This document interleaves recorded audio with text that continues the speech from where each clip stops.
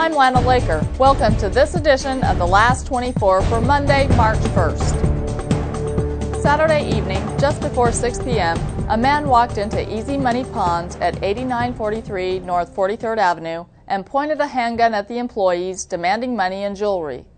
The suspect then forced the employees into the bathroom and fled out the back door.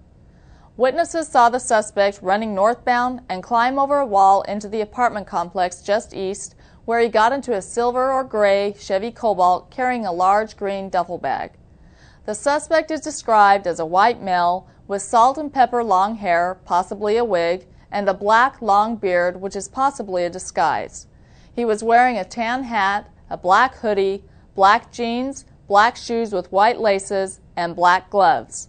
If you have any information on this crime or the whereabouts of this suspect, please call Crime Stop at 602-262-6151 or Silent Witness at 480-WITNESS or 480-TESTIGO for Spanish.